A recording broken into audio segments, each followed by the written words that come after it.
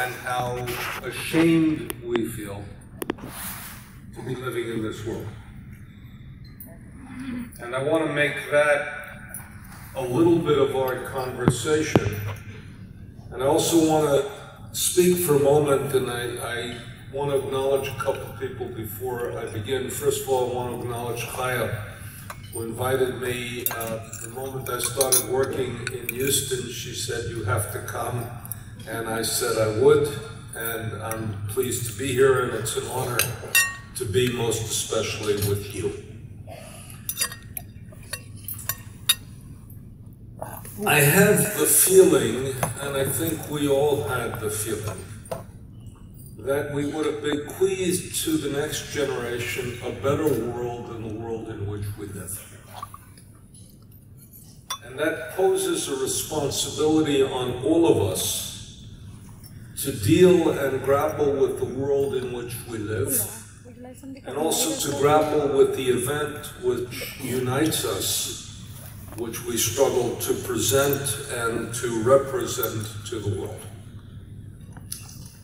Let me take a survey let me begin with a dream. You're going to be surprised at the dream. The dream is, I'd love to live in a world in which the Holocaust were irrelevant. If you asked me how I would love to conclude a museum, I would love to conclude a museum with the statement, this is how 20th century humanity behaved toward each other. And we have learned so much that 21st century humanity could not behave like this. And yet, the overwhelming sense that we have is that 21st century humanity is fully capable of misbehaving in ways that echo, not parallel, not equate, not equivalent, not the same as, that echo the way in which 20th century humanity behaved. I'm going to take you for a moment through the complex world of anti-Semitism. And I'm going to argue three things that you have to hold in parallel.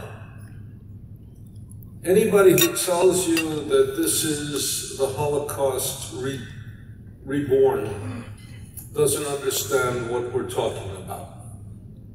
Doesn't understand the Holocaust and doesn't understand contemporary anti-Semitism. But to say this is not the Holocaust reborn is not to negate the seriousness of anti-Semitism.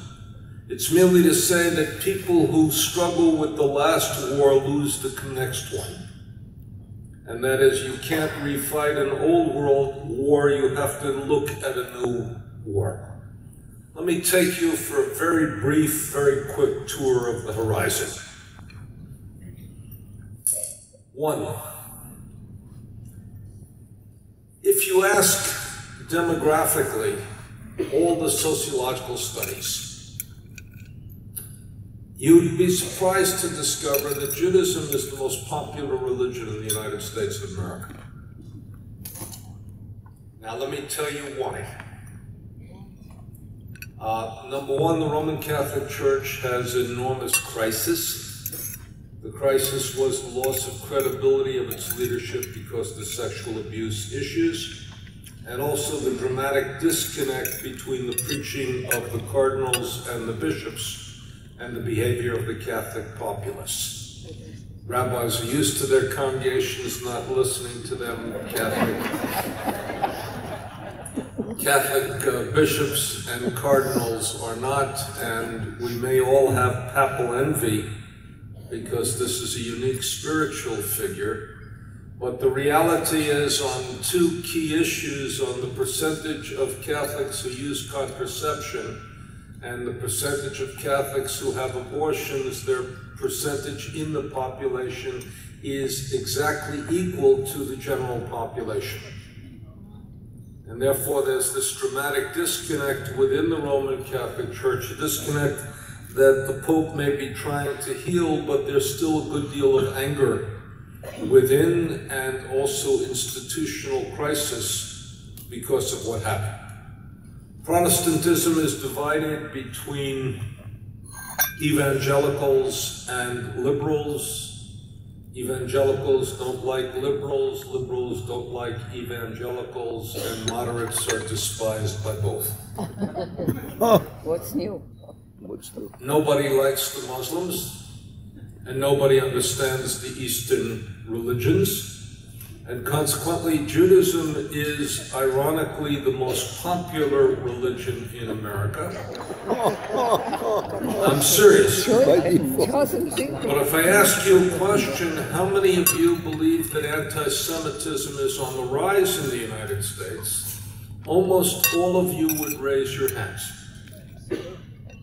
Now how can that be that Judaism on the one hand is the most popular religion in America, and anti-Semitism is on the rise in our perception of reality in America? And the answer to how do you hold contradictory things?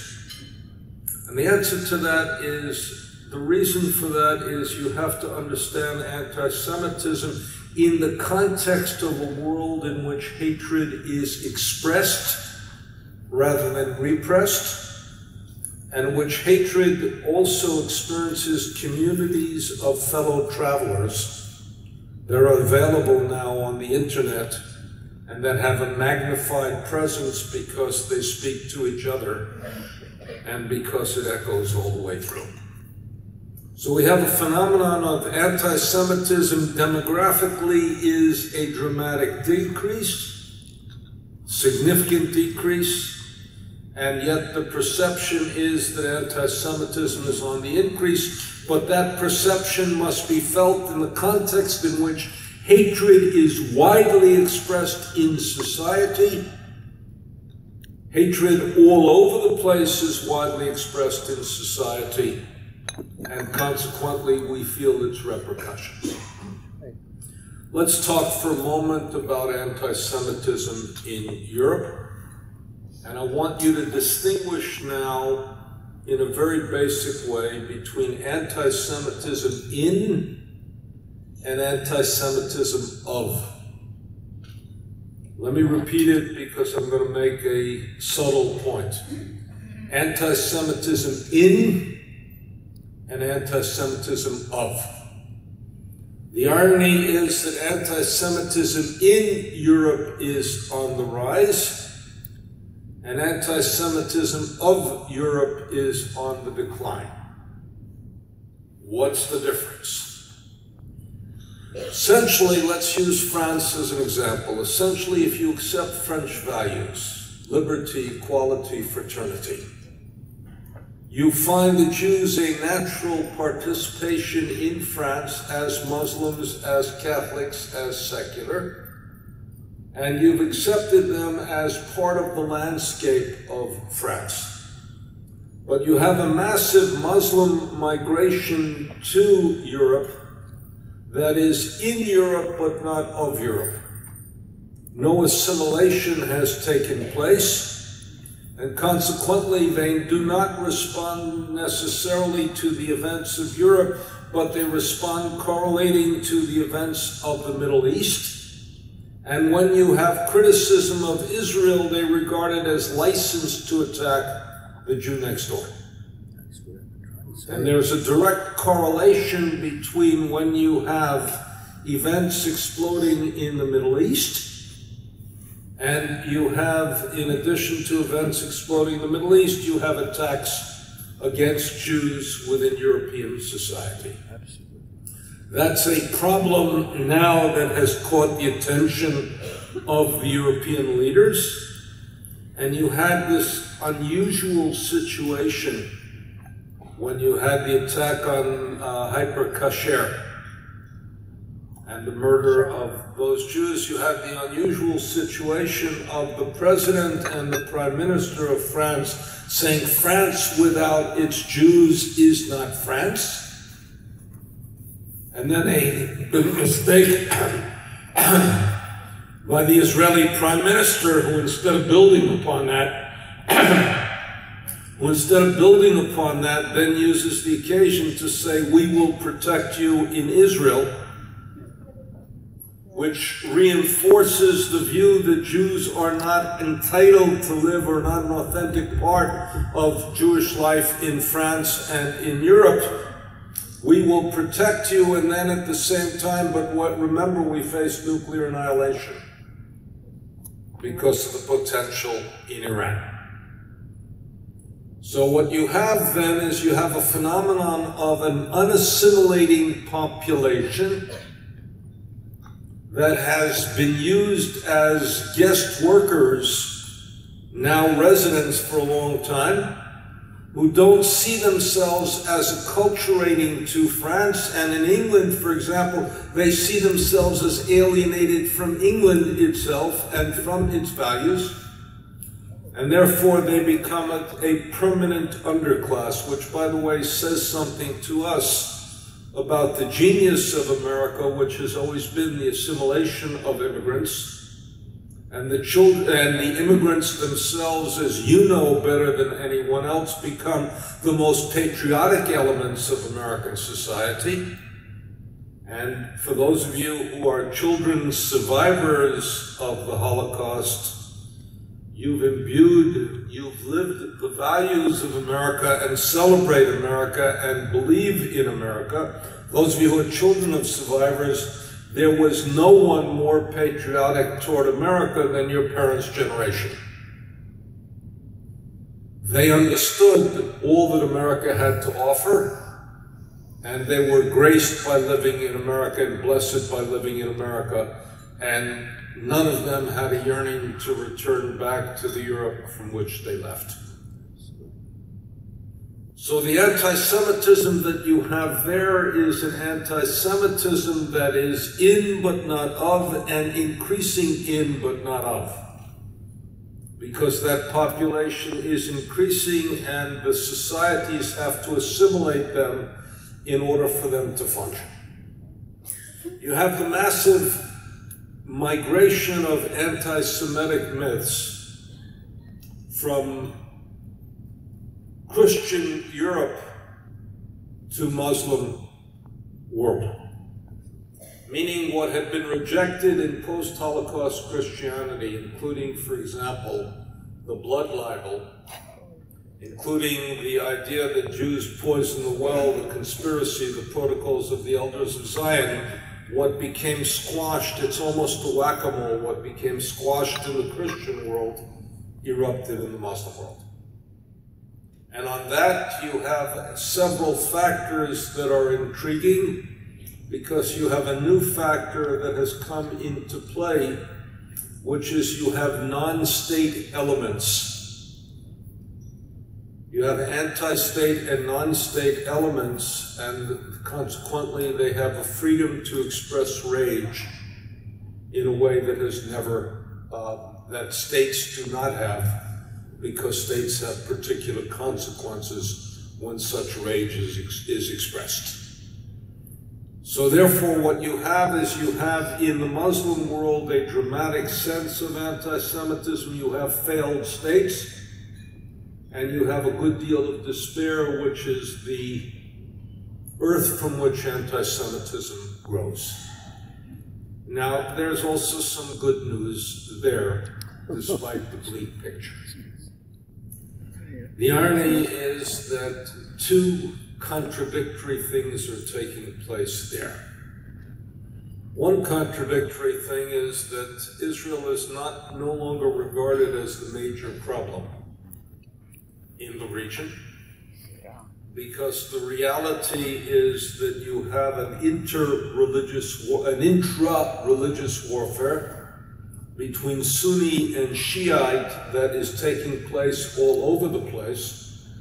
And America, which thinks in secular categories, doesn't understand how deep and how profound the religious divide is.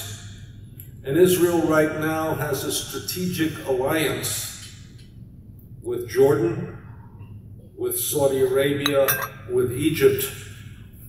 And that's an alliance that, again, has even allowed in Egypt a program about the old Jewish Quarter to be the most popular television program in Egypt today. You ironically, a decade ago, you had a 41-part series on the protocols of the Elders of Zion. And now you ironically have a portrayal of Jews as ordinary human beings and as Egyptians from the old Jewish Quarter taking place there. Only a fool would predict what's going to happen in the Middle East, but it's going to heat up again and again, because part of what happened, part of what's happening right now is the Palestinians are feeling a desperation, and then extremists are not being countered in either community, Jew or Arab. They're not being countered by moderates. So consequently, we have a different portrait of anti-Semitism. Now, let's say it clearly. This is not 1933. It's not 1938. It's not 1942. It's 2015. Imagine, and the reason it's not is because the world is different, at least partly, and the most important is we are different. Let me give you the most basic example of where we are different. If you had to bet the life of yourself and your children and your grandchildren on one of two propositions, that Iran would get a free shot at Israel and be able to annihilate it, or that Israel would attack Iranian nuclear facilities, which way would you bet? The fact that you can raise the question tells you that we are different.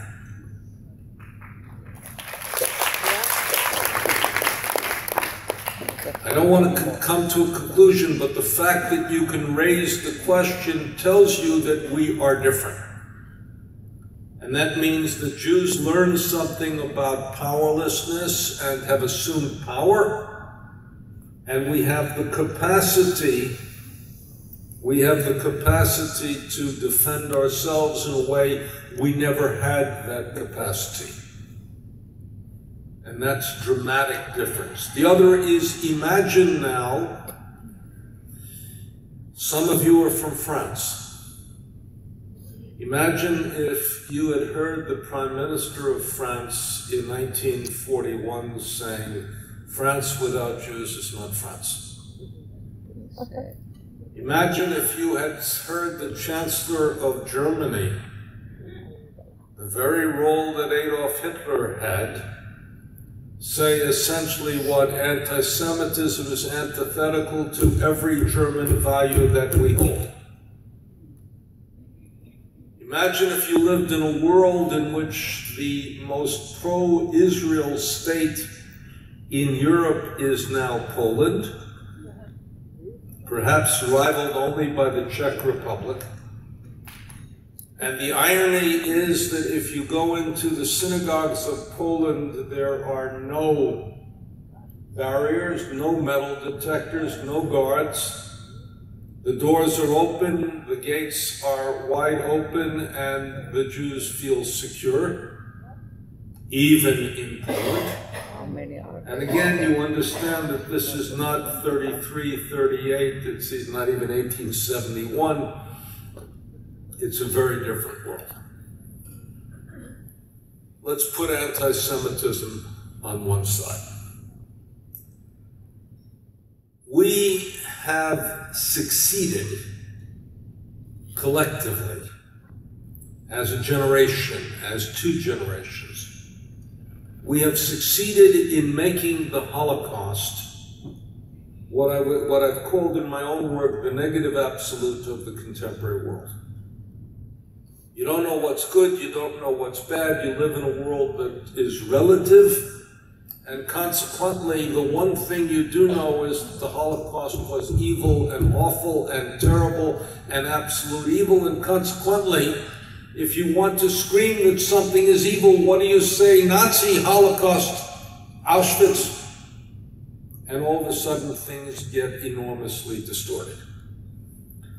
I was speaking to the director of the Houston Museum on Friday. She said, "You must have been a busy man yesterday.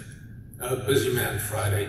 Why was I busy? Because one of the candidates for president, and I don't mean this to attack any candidate, one of the candidates for president of the United States said that if only the Jews had had guns, the Holocaust could not have taken place. Without understanding that, you know, the armies of France had guns, the army of Poland had guns, the Soviet Union had guns, that guns wasn't the issue, something much larger and much more dramatic was. And even if you look in our world, in which you have the combatants between civilians and states and rebels and resistance, and this and the other thing, you have 200,000 people being killed in what? In Syria. You have more than 500,000 people who have been killed in Iraq, and you have murders every day of thousands taking place in a world which is highly armed. So whatever the issue you have with regard to guns, and I don't want to get into that, the one thing we know is that wasn't a simple equation. But more than that, because we've succeeded in portraying the Holocaust as so fundamental and as so regarding the standard of evil, that means that comparisons are offered which tend to trivialize the nature of the Holocaust and also tend to exaggerate everything that's happening now. Not to say that it's not serious, not to say that it's not important, but exaggerating it in a very dramatic way and trying to offer an analogy where analogies don't work. That's where I turn to what we are going through now with a dramatic transition.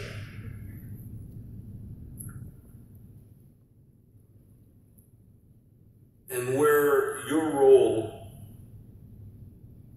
increases by the hour in importance. For many years, the burden of Holocaust memory and the protection of the integrity of Holocaust memory was borne by the adult survivors of the Holocaust. Anybody who was 18 at the end of the Holocaust, which means that in 1939 they were bar mitzvahed. 1939 or 1940 they were bar mitzvahed. Anybody who was 18 at the end of the Holocaust is now 88. They have gone, and survivors have had a zest and a passion for life, and an intensity of life and a commitment to life. And I've been, as all of you have had, through the death of many survivors, and many of them have cheated the Malach HaMavet many, many times, and very few of them go easily. But those who are still alive are aging, and those who are still alive don't have the energy that they had 5 and 10 and 15 and 20 years ago. Who's there to protect the integrity? Who's there to declare what is all right and what is not all right? And who's there to protect the memory? The first are the children's survivors of the Holocaust, because for many years you said, the adults don't take us seriously. What do you remember? You were only a kid. And they don't respect your own experience because they presume that children don't remember, though in a very deep way, children can't articulate how deep the memory is. And children have a real feel for danger And they very often also have a feel and a sense of looming disaster. And what I read in all the memoirs and testimonies that I hear of children's survivors is that there is plenty that they remember which now as adults they can articulate, and even which they have had to wrestle with because their memory sometimes conflicts with historical reality. Let me give you one example without challenging. We did a film about 10, 15 years ago on Kindertransport. And we came up with a Kindertransport were the 10,000 Jewish kids who were taken out of Austria, Germany, Austria, which was then part of Germany, and the Czechoslovakia, Bohemia, and Moravia in particular, and brought to England where they were raised in homes. Some of them good homes, some of them bad homes, etc. The very interesting thing that we had to come to terms with was that we could not expect or anticipate was that even though their parents were incredibly bold, perceptive, and brave to give up their children in order to save their lives, adult children understood that intellectually, but felt abandonment emotionally. Understand the conflict. Their parents, by any objective standards, and I'm going to give you a paradox. The paradox of the Holocaust was once described: the pessimist left, the optimist died. The people who thought that Germany was terrible and getting worse made all of the efforts imaginable to leave. And the people who said, okay, we can endure this and we can put up with this, they're the people who ultimately died. And that's true for many respects throughout. So the people who understood intuitively that things were going to be impossible and they weren't going to be able to protect their children, gave their children away. Now, many of us, if not all of us, are parents and grandparents. It's a step that's unimaginable to us. A step that's absolutely unimaginable to us, a heroic step. And on the other hand, the kids understood it, what? As abandonment. You read memoir after memoir after memoir where parent and child are reunited after the war. Children who hid, children who escaped, and parent and child all of a sudden don't know how to relate to each other because when the child left, they were 6 or 7 or 8. When they come back, they're 14. They've lived on their own. They've endured. They've been on their own. And there's a joke about it, which is that, and I'll give you an example from ordinary life. As a college professor, you always prepare your freshman students for going home on Thanksgiving. For 3 months, they've lived without anybody asking them what time you're going to be home, where are you going, what are you going to do. And all of a sudden they come home, this is a home they left 3 months ago, and all of a sudden the mothers and the fathers talk to them in ways that nobody's talked to them for 3 months, and they feel umbrage and insulted because nobody's recognized their new status. Now, imagine that after 5 years or 6 years or whatever have you, and imagine also that the parent who returns is a shadow of themselves. And you are dramatically different because in order to endure what you've endured, you've had to transform yourself, embolden yourself, steel yourself. And one expects a happy reunion, and what one experiences is tension and difficulty and the conflict and the contradiction. So the first thing that I want to say to children's survivors of the Holocaust is, now is the time for you to claim your history. Now is the time also for you to what? For you to accept the mantle of leadership in this field, because you are the last link between those who were there and those who were not there. And the second is that for children of survivors and grandchildren of survivors, with all the conflict and contradiction, with all the sense of ambivalence and ambiguity, you now have to step into the shoes and bear some of the responsibility that your parents' generation bore. Because there's a very interesting thing that's also happening. There's a tension out there, and it's always a tension. It's a tension between the universal and the particular. There are those who want to universalize the Holocaust without remembering its particularity. And there are those who want to particularize the Holocaust without remembering its universality. And we have to reject both notions. We also have to reject the notions that the world that was created because of the power of Holocaust memory gets diminished or dismissed because we want to universalize without remembering the particular. Let me give you an example of what we have to aim for in this generation. I believe profoundly that what we're going through is nothing less than what the biblical generation went through as it remembered Egypt. No human struggle for freedom, no human struggle for freedom in the world, including places in the world which are distant from Christianity, Judaism, and Islam, doesn't understand the question, who was Pharaoh?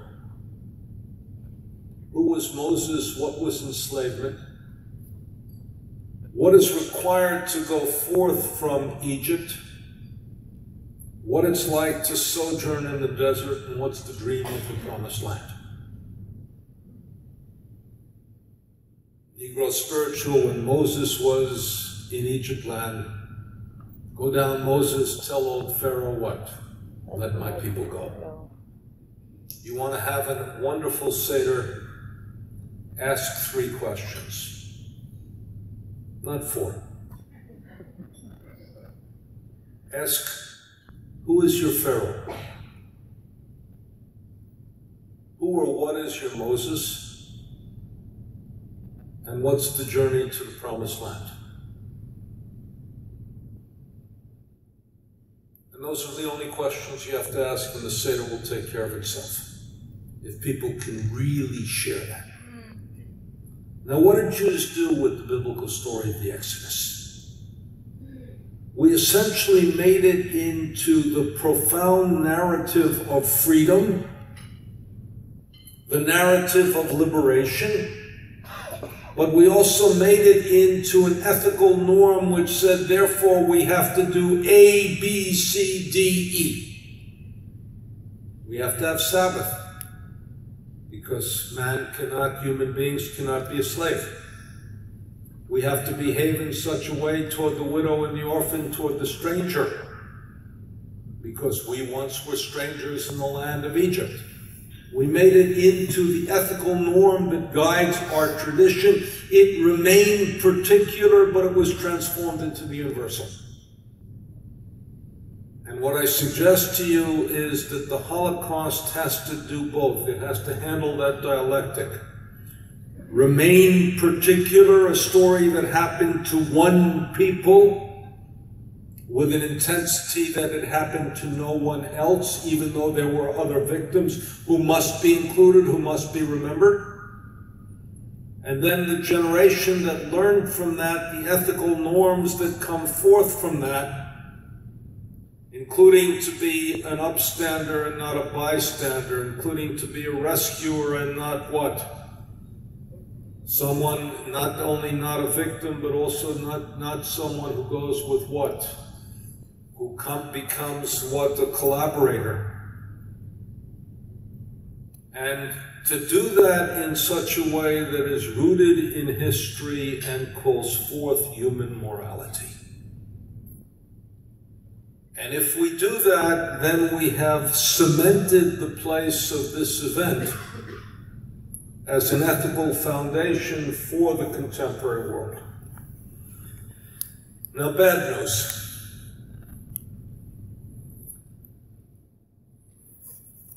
Any of us who are scholars in the field have a terrible problem. You know what our problem is? We can't keep up with our field. New books are being written literally every month that are terrific, that are earth-shattering and transformative, and that have real implications not only for the past but for the future. Let me touch on two. There's an interesting book by an Israeli logistics expert. Now you wonder, what is a logistic expert doing on the Holocaust? The logistic expert was an army logistics expert who was used to moving troops and personnel, food and supplies through the small state of Israel. And he wrote a very important book called The Wehrmacht Against the Holocaust. And what he did was to say the following: transforms our understanding of the field. Virtually every historian could have told you that trains that were used to transport Jews to their death camps could have been used to transport troops to the front, and men and material and food to soldiers in the Soviet Union, in the occupied Soviet Union, and also to bring the wounded back. But what he did is he followed transport after transport after transport. And he discovered two dramatic things that are very important. One, he discovered that the two most intense points of the Holocaust were 1942 and 1944. You want to know it in figures? The following figure should haunt you. At the time of the Wannsee Conference on January 20th, 1942, 80% of the Jews who were to die in the Holocaust were still alive. 16 months later, 80% of the Jews who were to die in the Holocaust were already dead. You want to know the Holocaust? Study the year 1942. Now, what was 1942 in terms of German military battle? That was the year in which the Germans discovered that they were going to have to stay in the Soviet Union for a very long period of time, that the war was not going to be a blitzkrieg, that it was going to take them months and years, and not days and weeks. Now, he told us, for example, there were 600,000 horses in the campaign against the Soviet Union. Horses require the following amounts of hay. The number of transports that are needed to bring hay to the front are the following number of trains. The number of trains used to transport the Jews were the following. And the Wehrmacht was fighting against those who wanted to kill the Jews. Those who wanted to kill the Jews, the Wehrmacht was fighting in order to fight the war. What's the second period? The second period is the period between May 8th and between May 15th and July 8th, 1944, in which 437,402 Jews are shipped out of Hungary, primarily to Auschwitz, on 147 transports. What's happening during this period? The Soviet Union is on the march from the east the United States and the Allies have invaded from the West, June 6, 1944. Germany needs all of its rail resources to what? To fight a two-edged battle? And what's the point at which the battle of the Jews, the murder of the Jews, takes priority? That's the point. He doesn't quite argue that Germany would have, he does argue Germany would have had a much easier time fighting the war if it didn't kill the Jews. He doesn't quite argue that the Jews were the price that the world paid for the defeat of Nazi Germany. But he shows you something else. He shows you that if you are ideologically committed to murder, to destruction, to decimation, you operate against your own best national interest.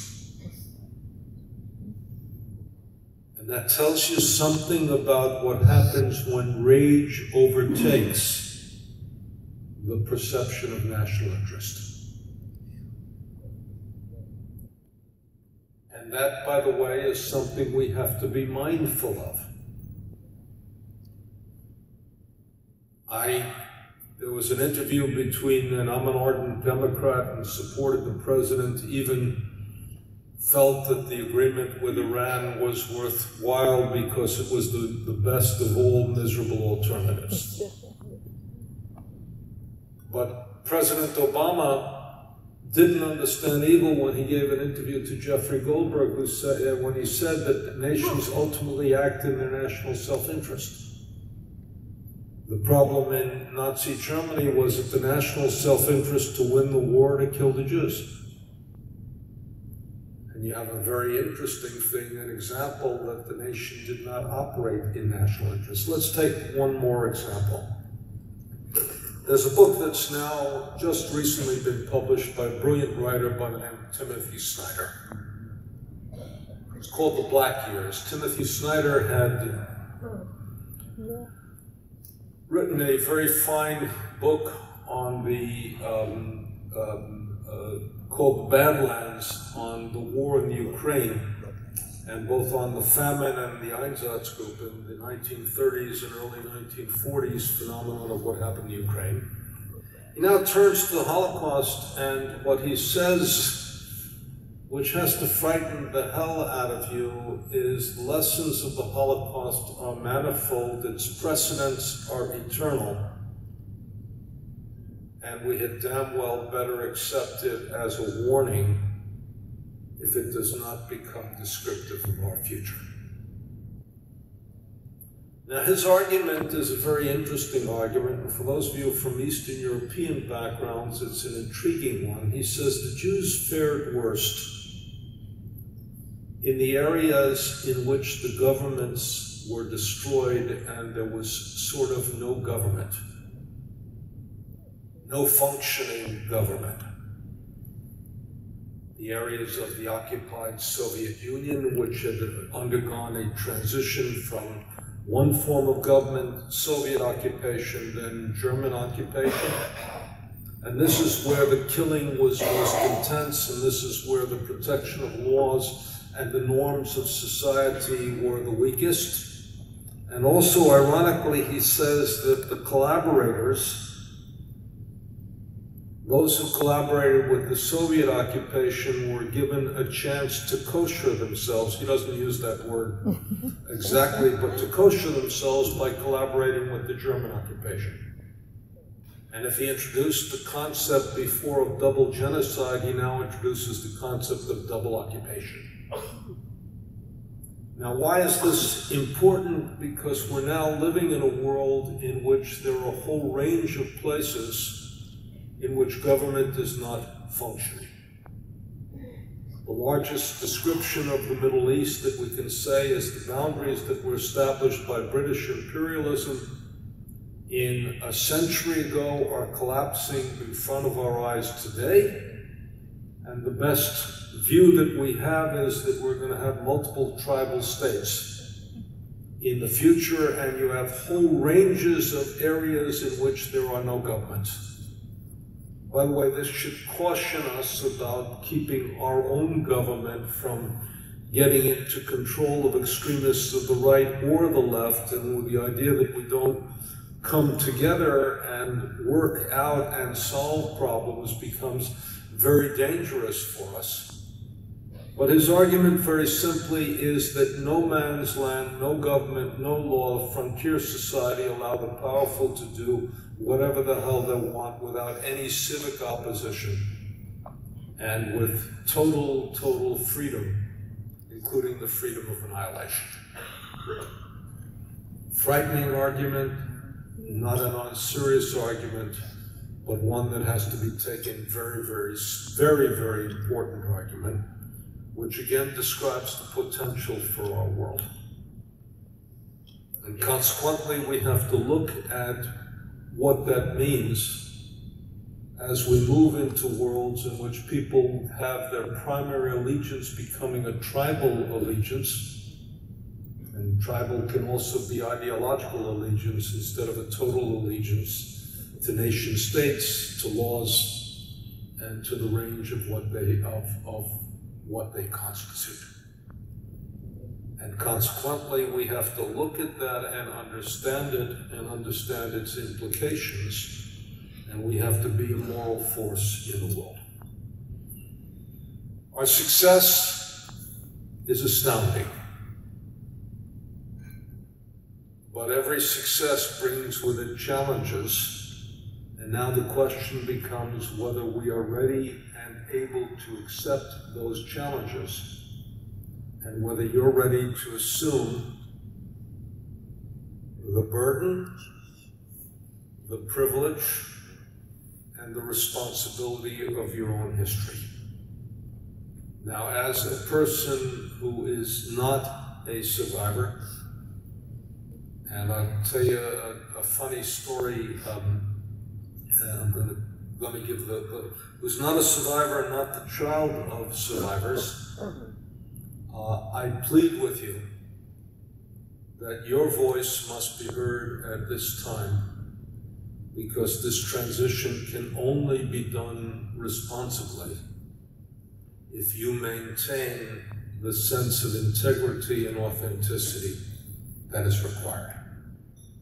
I'm going to tell you a humorous story. There was an article last year at Sukkot, exactly a year ago at Sukkot. There was an article in the New York Times about the kids who were tattooing their grandparents' numbers on their arm. There was a very interesting thing, which is the third generation remembers what the second generation tries to forget. By the way, that's also true of the perpetrators as well, because the third generation, some most interesting literature is the literature of the children of perpetrators who are coming to terms with who their grandparents were. So there are kids who are putting their tattoos of their numbers on their arm. And I was quoted in the New York Times by saying that this was a brazen form of remembrance. What wouldn't be my first choice, wouldn't be my second choice, wouldn't be my third choice. But they're remembering. They misidentified me as the child of Holocaust survivors, and my sister, who for this occasion admitted that she was my older sister, she had subsequently become my much younger sister. I wrote the New York Times editor, it was my sister is an Israeli, I'm an observant Jew, I don't deal with the internet or anything like that on the holidays. So I wasn't able to respond till Tuesday. I opened my email Tuesday night, I opened my email whatever the night after the holidays, and I see a letter of the New York Times editor from my sister. Dear sir, I'm Michael Berenbaum's, I'd hate to admit it, older sister. I remember when my mother was pregnant with Michael, I remember when he was born, etc., etc. And I have heard him say 1,000 times he is neither the child of survivors nor a survivor. But now, since I read that he's the child of survivors in the New York Times, I have to now check my personal memories and my historical records, because you are the paper of record. And what the hell do I know? The point being, ladies and gentlemen, you who are children of survivors are now the only survivors we have. You who are children of survivors now have to assume responsibility for the history that you were given, that you did not choose. But you have to choose it, and choose it in order to make a moral statement to our world, a world which is desperately in need of such testimony. Thank you very much.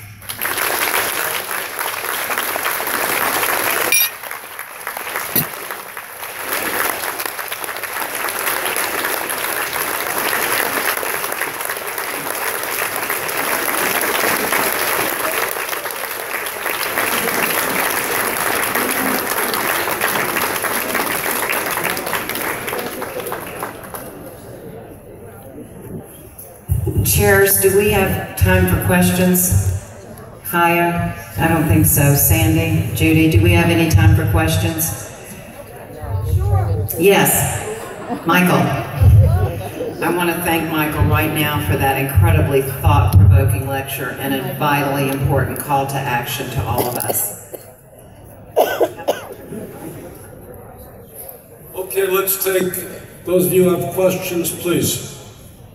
Good. I will repeat the question.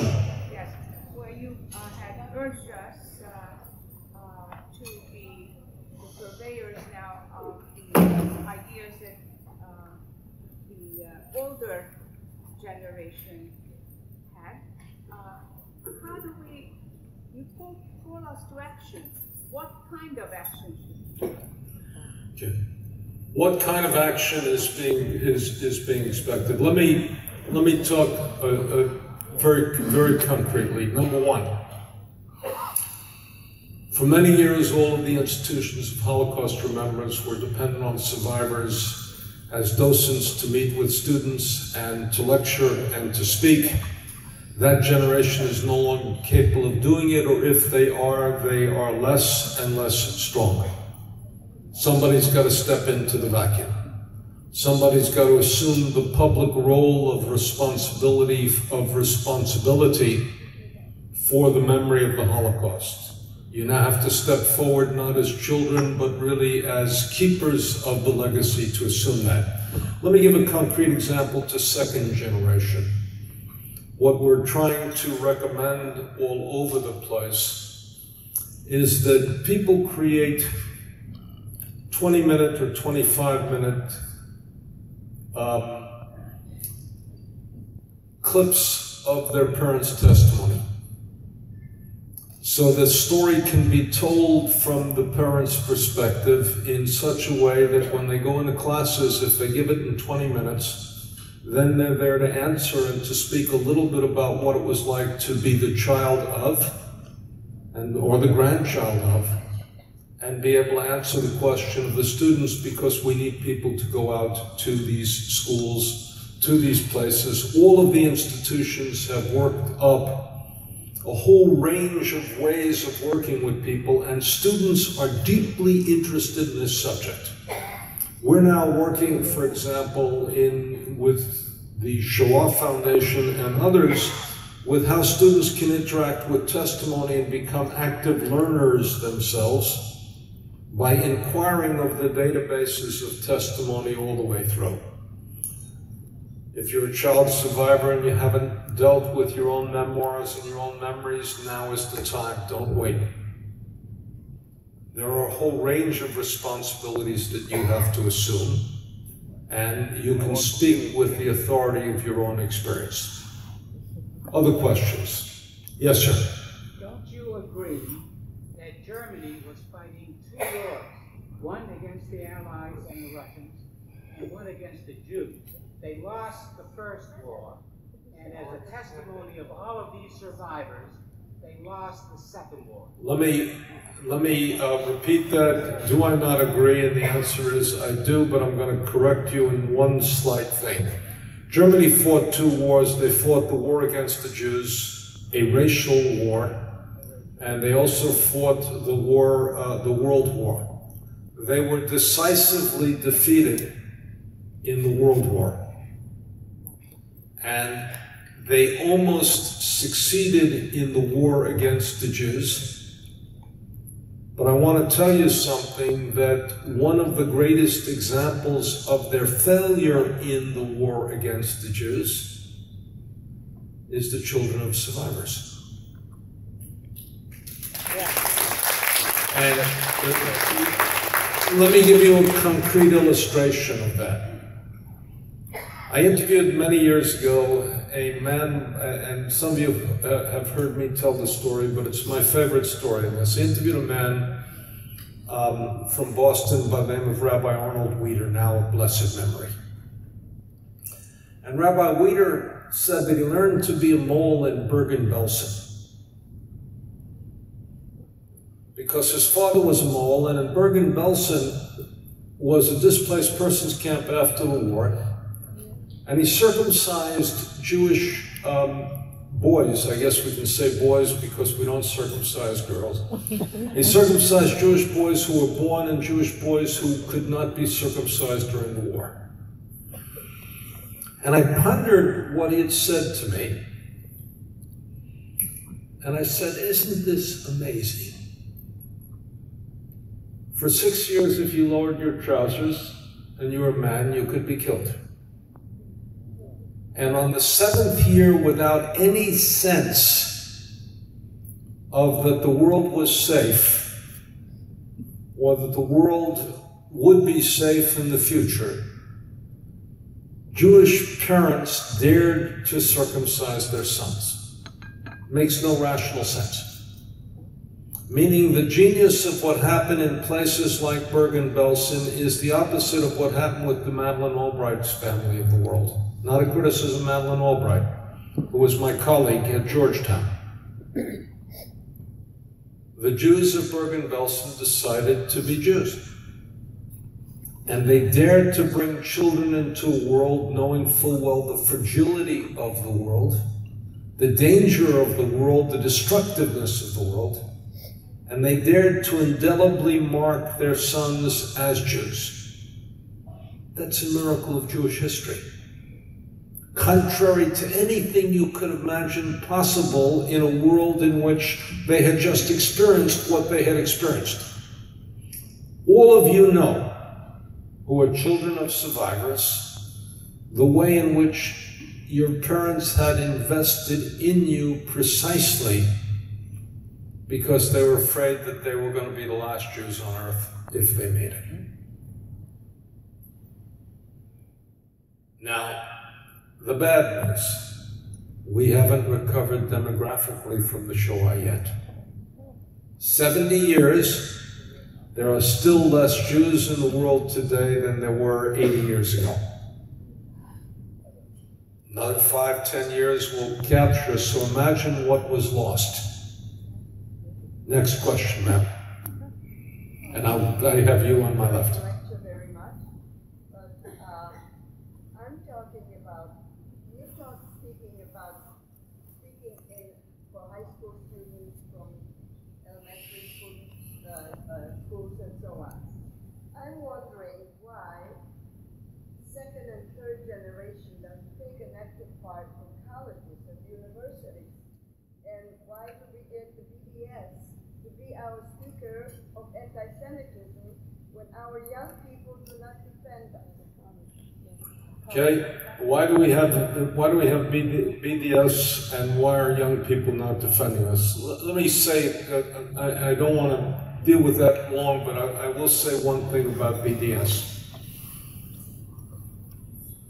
It's actually three very short things about. Whoops, what happened?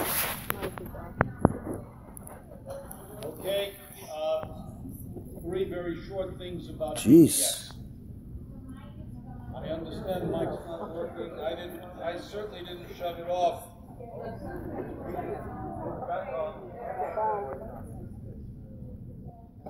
Three very brief things about BDS. If you can hear me in the back, raise your hand. Okay. Three very brief things about BDS. One, it's not going to succeed. Can't succeed. And that, despite all the craziness of it, the reason it can't succeed is twofold. Number one, this is an expression of rage, and the expression of rage is not going to move the